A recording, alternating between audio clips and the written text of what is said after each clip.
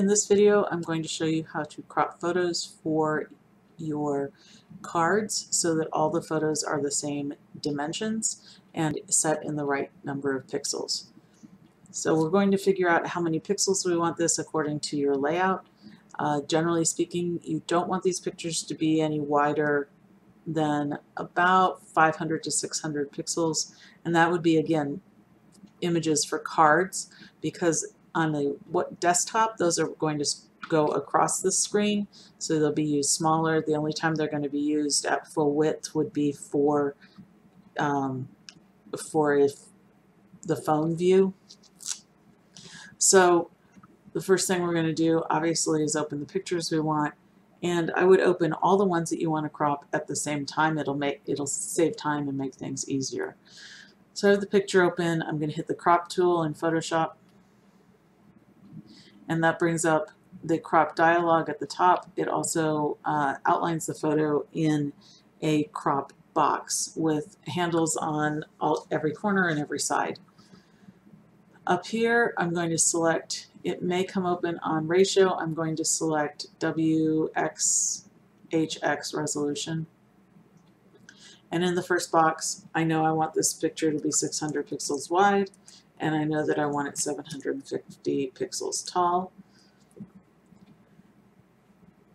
So I can just click and drag to move this box around to where I want it to be, click and drag on the corners to bring it in to the size that I want it. You'll want to size these pictures so that the image inside of them is approximately the same size in each picture. So if you have pictures of people, you want to have their heads the same size across. In this instance, I'm making pictures of cupcakes, so I'm going to want the cupcakes to be approximately the same size in each photo. Once I have it selected and the size I want, I'm going to hit enter twice, and that will commit it and crop it to the size that I want. I can hit Control or Command plus to blow this up a little bit bigger so that you can see the picture. Control or Command minus makes it smaller. So leaving this crop tool selected will make it easier for me to do additional ones. Before I move on to any other pictures, I just want to go ahead and save this one. So what I'm not going to hit save, I'm going to hit export. That's under File, Export, and we want Export As so that we can control the settings. This pops open the Export As dialog box. It is automatically set to format of JPEG and quality of 100%. Width is 600 and height is 750. That's what I just cropped it to. The canvas size is going to be the same for that, and we want to convert to sRGB. Now, we may need to change the image quality if the size of the photo in kilobytes is too big. So, for example, if I were to open, or if I were to try to export a larger picture like a hero image, I would probably need to reduce the quality in order to keep this under 300 pixels.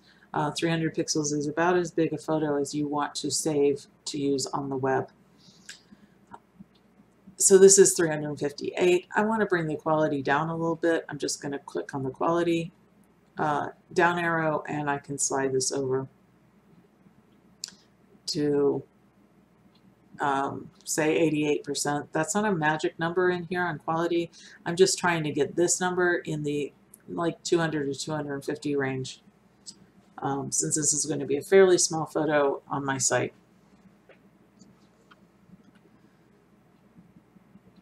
So I can hit export. Oh, for the quality, you don't want to make it any smaller than 80%, maybe 75% at the smallest, or you start having problems with pixelization.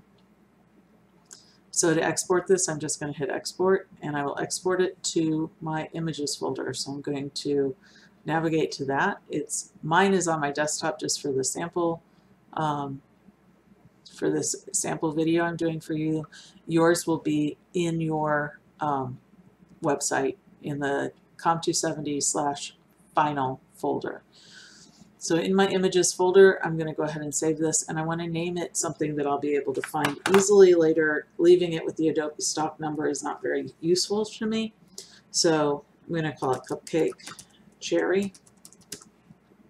I don't have to choose the save as type because it's automatically going to save it as a JPEG, which is what I just told it to do.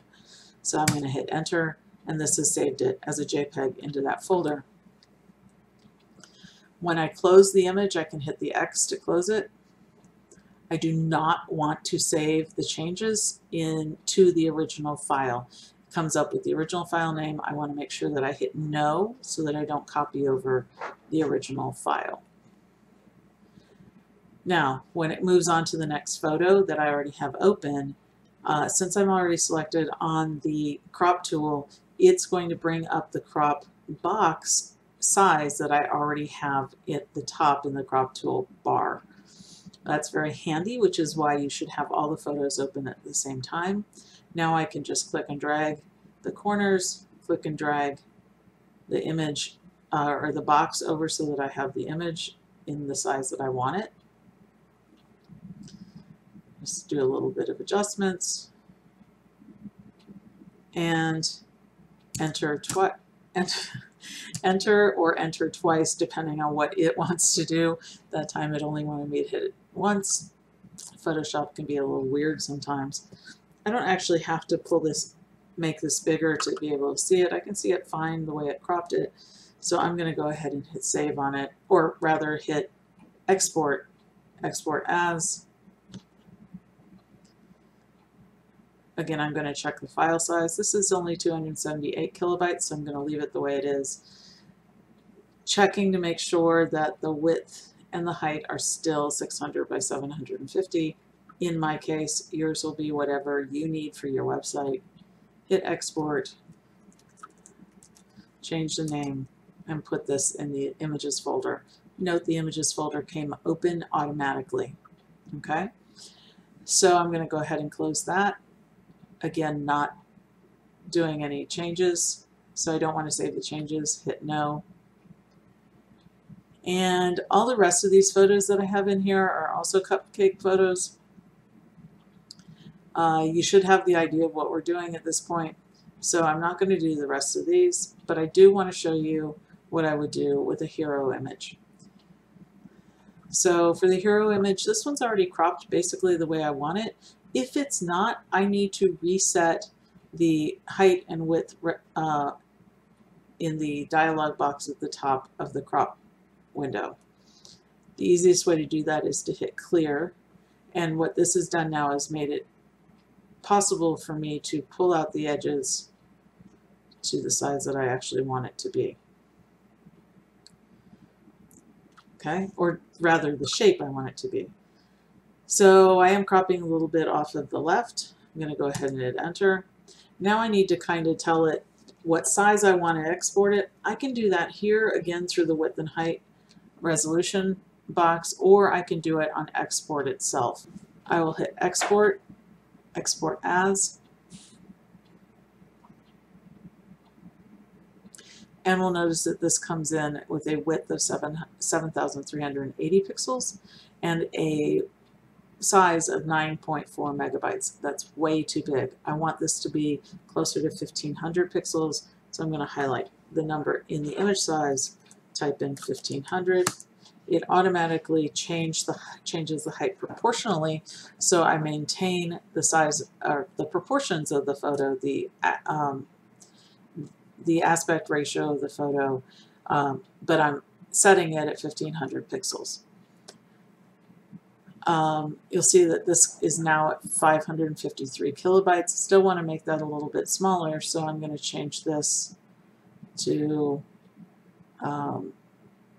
quality of 80%, should bring it about right. That's 241 kilobytes. That will be fine for my website. And I'm going to hit export and rename this as Cupcake Guy.